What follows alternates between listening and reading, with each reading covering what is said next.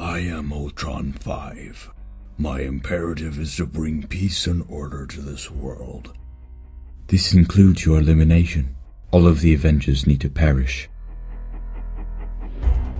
I'm sorry, guys. Manhattan is dead. The civilians are safe on the UN shelters.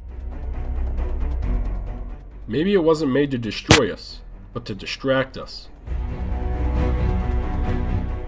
We all have blame.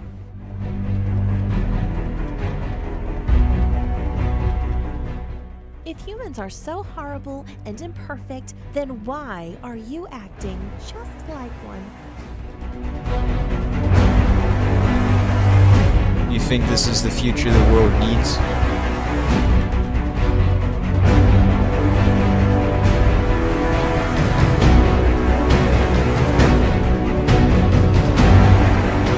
I do not hate Ultron.